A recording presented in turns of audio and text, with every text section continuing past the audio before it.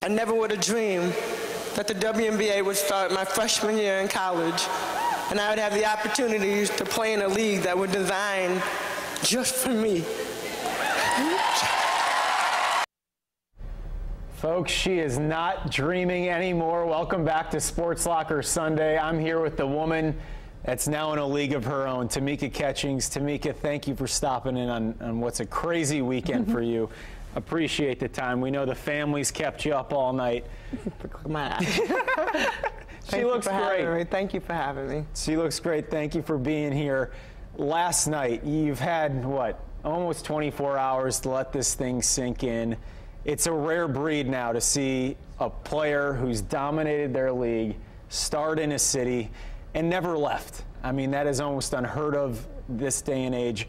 What can you say that last night brought to you in terms of emotion? We saw you all night. It was a tough night to get through, but how can you put that into words? Lots of tears, but just very, very thankful. You know, I'm very blessed to have had the opportunity to not only just be here in Indianapolis, which I knew nothing about the city when I first got here, but 16 years later, you know, just the highs and the lows, and the organization, the way they've stuck with me.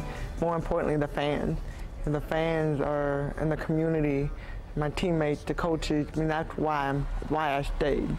That's why I chose to be a part of this organization. And, you know, it's last night, it just kind of, not that you need a reminder, not that you need that, but the way that everybody responded, it's just, like you see the flag, it's like, oh, it's just, I don't know. Majestic. Yeah, it is, it is. Once you get out there, I know you've had gutsy performances in this town once or twice before, but how tough was it to get through that speech last night? Whew. I was trying not to cry, it really was. And it's funny, earlier in the day, you know, my whole family was over at the house, and we're getting ready to eat, and, you know, we all say prayer before we dig in. And as we're holding hands, I just wanted to let my family know how much I appreciated them, and I, like, started crying, bawling, crying. So all my little nephews, you know, they don't know any better. They're like, it's okay, you're okay.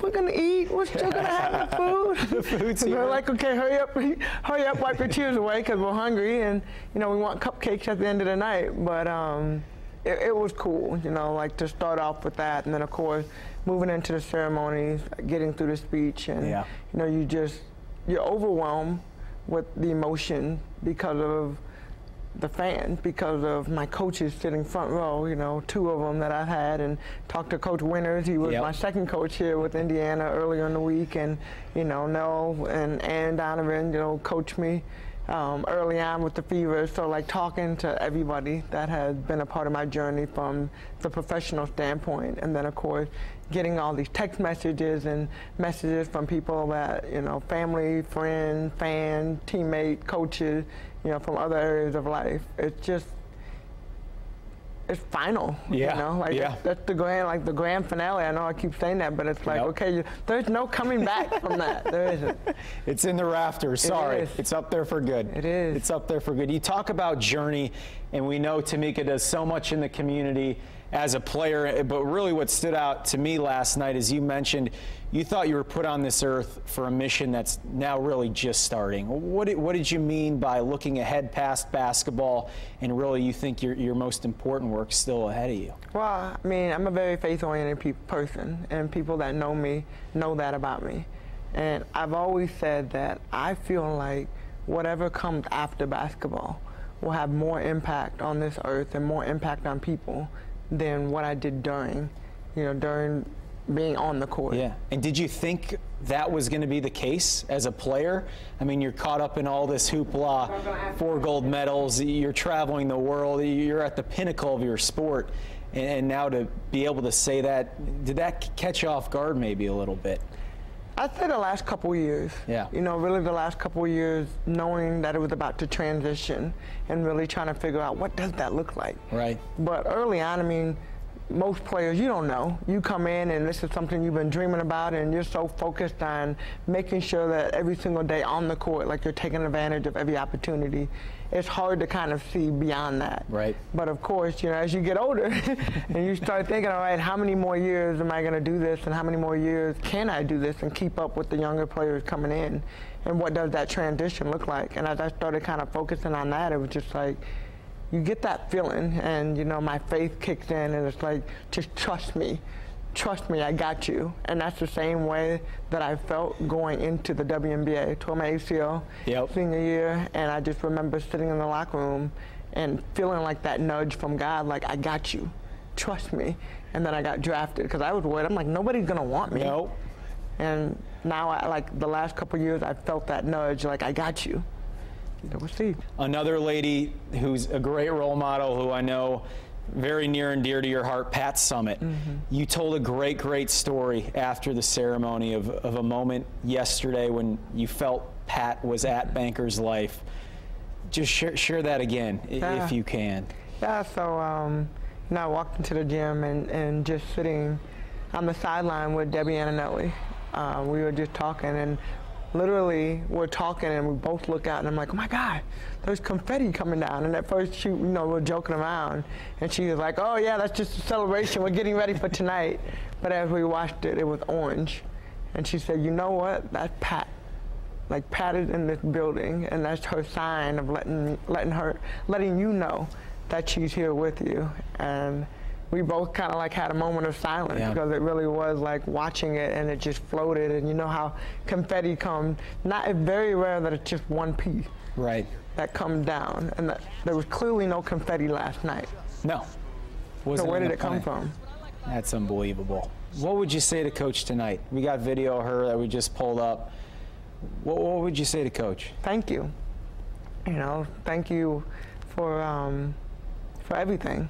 Thank you for allowing a girl like me and the dreams that I had, especially coming in and freshman year when the WNBA came, and she knew what my goal was.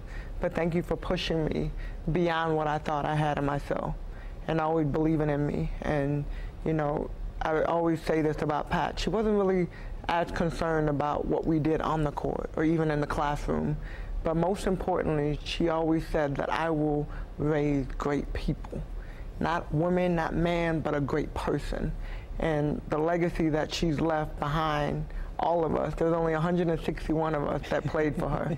But every single one of us and every single one of our stories is a part of her legacy, and our life and all the things that we've done is a part of who she is, and that seed that she put in us that continues to grow.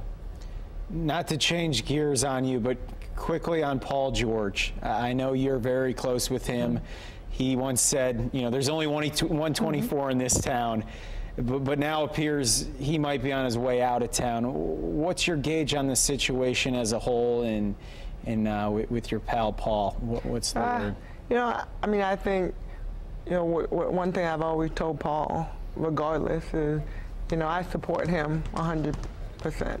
And, you look at somebody that you want to be here, and selfishly I want him to be here just because, watching him and him being a part of this organization and the way the community has accepted him, kind of the same way that they accepted me. Sure. And so, it's kind of a little disheartening, a little bit, but, no matter what happened, that, family, we're family now, so no matter what happens, he knows that I support him. Excellent. Tamika, you're always family here. Thank you so much for stopping in. We know it's been a crazy weekend last night. I don't know if there's going to be another night like that in Fever history. So congratulations again. Have a great summer. Thank you, Charlie. Don't go away too far. We know you'll be around. I won't. I'll be right here. Thank you.